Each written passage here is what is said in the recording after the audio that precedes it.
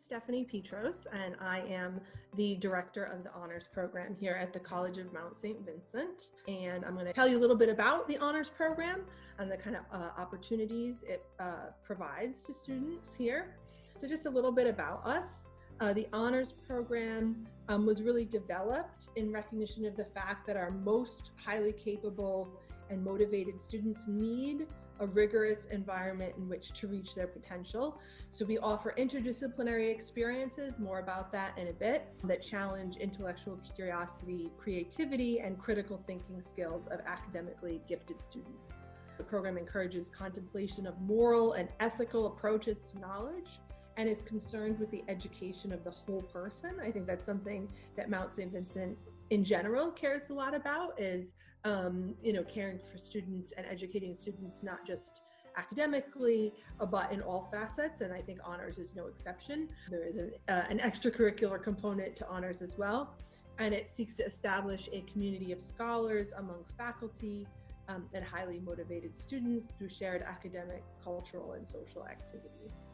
So here's a little bit of an overview of the program. Honors provides students with an alternative way to fulfill the core curriculum. So the core curriculum are the classes that all students take regardless of their major. And at a liberal arts college, we think it's important that you have exposure to a wide variety of disciplines and that you develop certain skills in reading and writing and critical thinking, and honors provides a different way to do that. So you'll see here the classes that are bolded are classes that are unique to honors. So in the first year, that includes special sections of our first year experience course, which is a 1-credit course designed to help students transition from high school to college, a special section of freshman seminar, which are classes that take a deep dive into a specific topic. And then what's really unique to the honors program are the topics courses that students take freshman and sophomore year.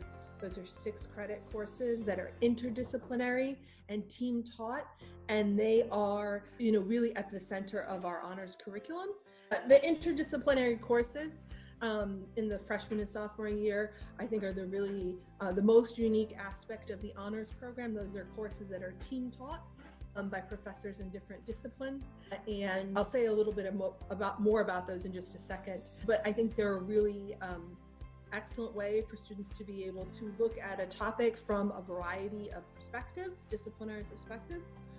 And then the other things that distinguish the honors program is a junior seminar in ethics. And that is also the class in which students develop their proposal for their independent research project, which they then work on over the course of their senior year. Students often, if they have a required kind of thesis or capstone project in their major, they will expand on that for their honors research. And if they don't have one that's required in their major, they will develop one. Students tend to do them in their major field, but sometimes students will do their honors research in their minor, right? If they have a minor in something, they'll choose to do their project in that, or sometimes they'll even combine elements of their major and their minor to develop a unique project. So here are some sample topics for those interdisciplinary, those 6-credit team taught honors courses.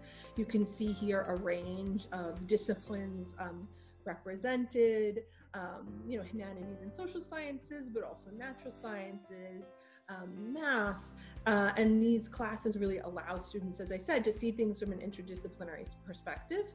They also allow students, I think, to bring their own interests into the class, particularly in the research projects that they do. So, for example, one of the really popular honors courses is called the Tudor Reformations, which focuses on 16th century England, Henry VIII, and so on. And just last spring, when students took that class, many of them developed research projects that related to their own discipline. So one student who was an accounting major, her research project in that class focused on the fiscal policy of Henry VIII.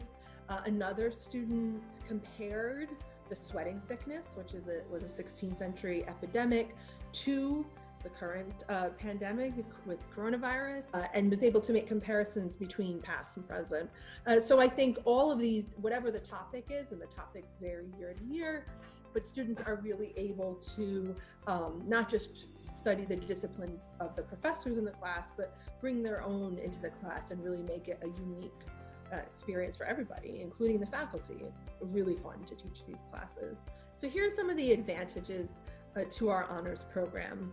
Obviously, the biggest advantage is to be part of this community of other motivated students and faculty who really share your curiosity and love of learning. I think honors students, regardless of what their major or intended major are, is really love learning. And so, they may be a nursing major, but they love to learn about history or literature, or, they're a humanities major, but they're interested in looking at things from a statistical perspective. So they're students who really like to learn and like learning from different perspectives. So some other advantages include a lower student-teacher ratio that foster discussion and intellectual growth. All of our classes at the Mount are pretty small, but honors classes in particular, an honors cohort, typical honors cohort is somewhere in the neighborhood of 15 to 20 students.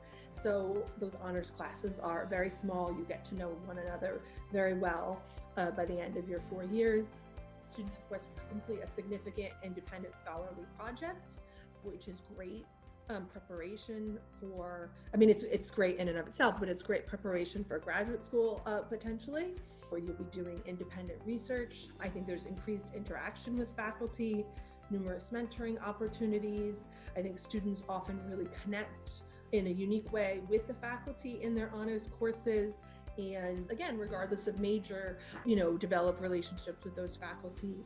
Sometimes students end up, for example, really loving a research project that they work on in an honors course and decide that they want to continue to work on that for their honors research. And so even if it's not in their major, but maybe it's a minor or something of that nature, they'll work with those honors faculty. You do get an honors program designation on your transcript when you graduate and you've successfully completed the program.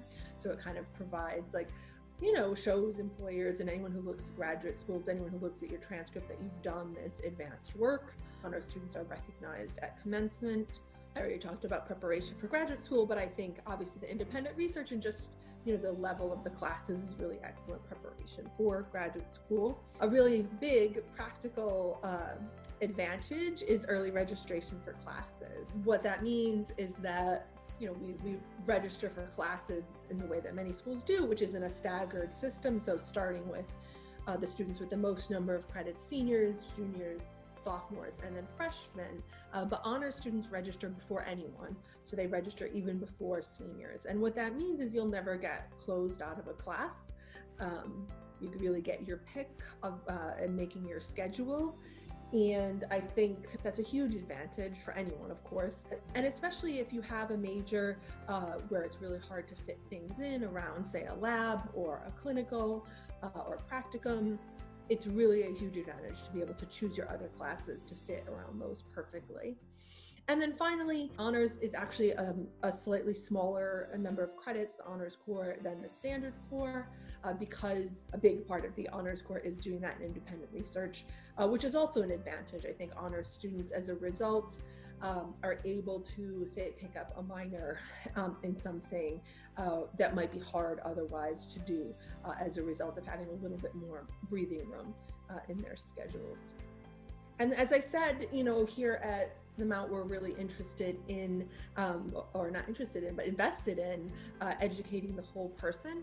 And that includes not just academics or what happens inside the classroom, but what happens outside the classroom. And so the honors program does advise the honors club. We have which is a student-run organization led by students in the honors program. And they really seek to integrate students in the honors program with the rest of the student body to promote service, knowledge, and truth in a fun and educational way through various programs, and to express individual creativity. So here's just some examples. This is a very active club. They have lots of programs every semester. When I emailed the president of the honors club to get me up to speed on what they've been up to, he wrote a very long email in a very short amount of time. So they're very active fun, involved club. So they have a lot of service events. They do things called snack attacks, that they fill bags for the midnight runs organized by campus ministry, and those are runs. The midnight runs help to feed the homeless. They're doing things right now involving essential workers, so writing letters of appreciation. They're in the process this semester of planning panels on racism and gender and cultural awareness. They have very popular trivia nights, including a what I've been told is the very legendary Harry Potter trivia night, spelling bees, and cahoots. And then they do a lot of collaborative events, so events that they organize with other clubs. So things like they've organized Zen rooms during stressful times of the semester, or events that help students to set up LinkedIn pages. And these are just this is just a small sample of events that they help to or organize themselves, and a way for students to connect outside the classroom and do things that are educational but also fun. So those are the basics. That's a kind of an overview of the honors program. And if you have any questions or you want to talk more, I'm always happy to do that. My email address is listed here. It's just my first name dot my last name at mountstvincent.edu. And I hope you will feel free to reach out and talk.